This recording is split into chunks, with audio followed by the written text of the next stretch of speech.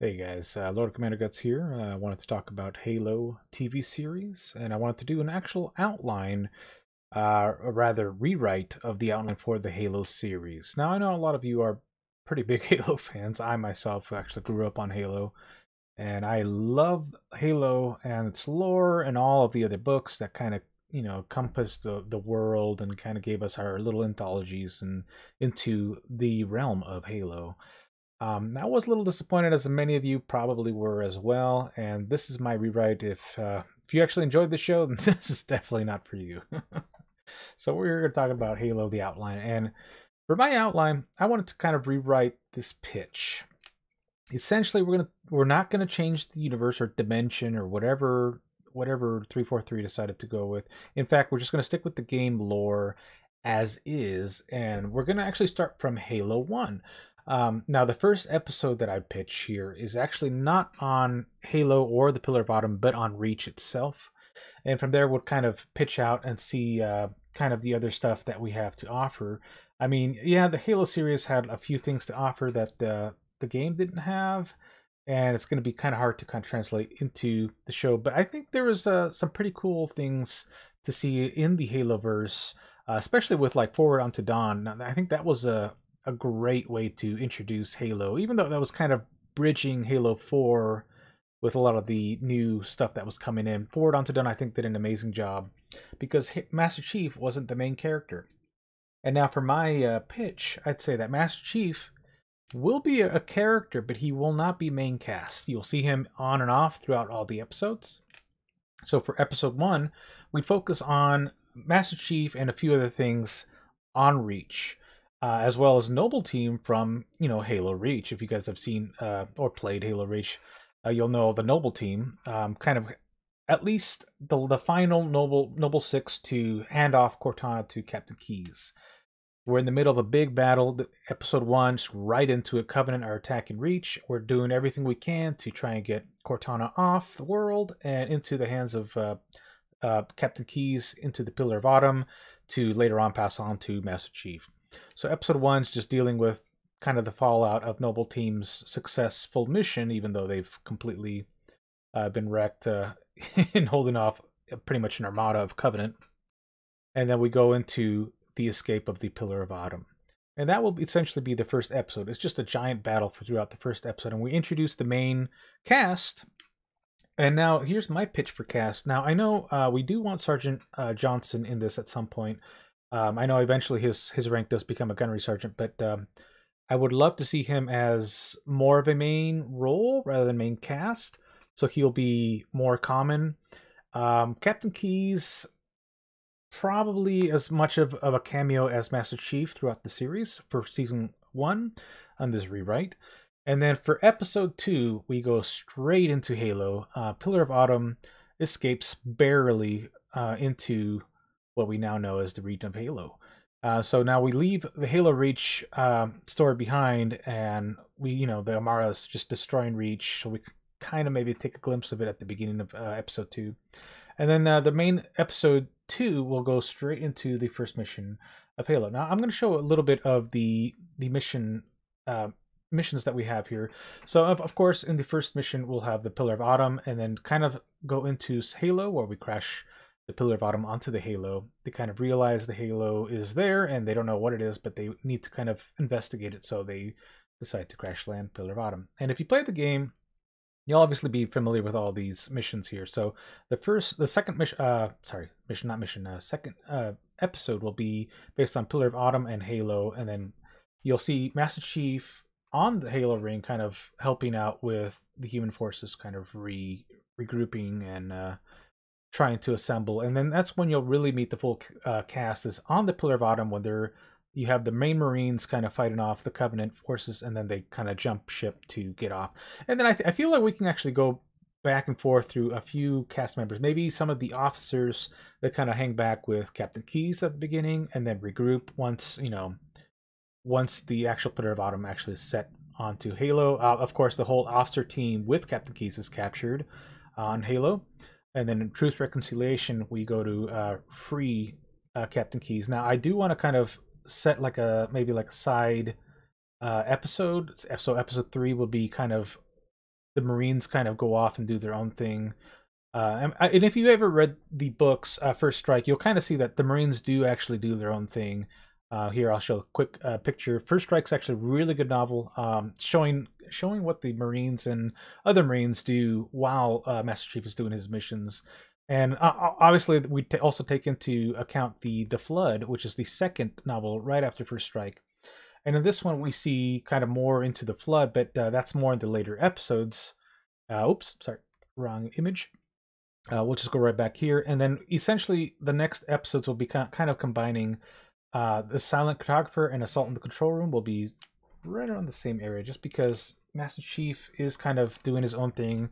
But we do want to get with the Marines to kind of show what's going on in those missions. And we kind of investigate Halo as it is. And we do want to kind of go back and forth between the Marines and Master Chief. Not necessarily as Master Chief as the main character, but kind of having come into the main story to kind of carry on with what's going on in Halo the game and kind of merge it with the show. 343 Guilty Spark would be the introduction of Flood, and that would be about episode 5, I'd say, episode 5. And I do want this to be about 10 episodes if we can make it. If not 8, I think would be just about right. So 343 Guilty Spark to Library, I think could make a pretty good episode, maybe even 2. 343, we can focus on the Marines, Jenkins and all them, Mendoza as well. That'd be a very, very horror-esque episode, and then we can finish with Library, where Master Chief kind of comes out of the library, and while Master Chief's dealing with the library and the Flood as well as the Sentinels, we have other Marines kind of holding off the Flood, the first wave of Flood in their defensive tactics in the books. And we go into the two betrayals would be the Covenant dealing with the Flood as well there, and into the keys. So these two will be good, and then Maw can be its own episode, which that would essentially be, let's see, 1, 2, 3, I'd say 4 here, and then 5, 6, 7, and then obviously Halo Reach would be 1. And then kind of an epilogue. So right around episode 9 would be Escape. So the Maw, and then to episode 10 to Escape. We can split the Maw into kind of a bigger, and we can have like a episode 9, obviously the most famous Warthog run, and we just jump right into that. Now, just into the Maw and the epilogue, if you guys have read First Strike or the Flood, you'll kind of get a little bit more details into the world of the Flood and the Covenant and what happened behind the scenes while Master Chief was doing his missions. And we kind of incorporate that into the Halo series. Now, Master Chief, I don't really care about the whole helmet, kind of coming off, or any of that for that matter. Just I really just enjoy the game in general and the lore for what it was. If we did want to kind of take off his helmet, we could and maybe see the back of his head, or same thing as in the end of the Maw in Halo, where we see his helmet come off, and we don't really see his face because we zoom out into the ship. But we see kind of like in the epilogue, maybe Master Chief coming together with Sergeant Johnson and making it back. So I don't know if you guys haven't seen it. Well, this next part will be a spoiler. If you've read the books, then you know, and this is your last warning for spoilers. So click out if you haven't read the books, or if you don't care, then stick around. So essentially, what happens is you have the survivors of Halo move out and eventually run into a human settlement that is non-UNSC affiliated, and they are kind of more of a rebel forces that they kind of not necessarily recruit help from, but recruit the next step to get back to Earth. And eventually the Covenant catch up to them, and the humans run, and this whole settlement, this whole colony is just wiped out by the Covenant while the humans escape, and they do their little blind jumps and they eventually get back to Earth, which is how Halo 2 starts. And that would be essentially for the second season. Now, I really like the idea of following the game, because we don't need to actually have Master Chief as the main character. That is a huge flaw, I think, in the original series, is they didn't know how to make the Master Chief into a TV series character. And I think that's the problem, is you really focus too much on Master Chief when we already know Master Chief. What we want to know is all the other stuff, the people who are helping him, the people that, are making this happen, even little bits of the other AI, other ships that are happening, or I say happening, but other ships that are, working congruently with Master Chief in the Pillar of Autumn, or other ships in the UNSC for that matter. We don't need any of this Covenant human storyline. That was kind of odd, if I'm being honest. But yeah, stick to the main characters, and essentially you have plenty of people to kind of go back and forth from, and then introduce new characters that maybe played a role within the background of Halo. Because in Halo, the only characters you really know are Master Chief, Cortana, Sergeant Johnson, Captain Keyes, as well as Fullhammer, which it would be nice to see Fullhammer, as an actress and kind of have her own role and her own duties in the TV series for season 1. Even Captain Keyes having, a last stand, that would be pretty cool to introduce as well. Just to see all that kind of take place.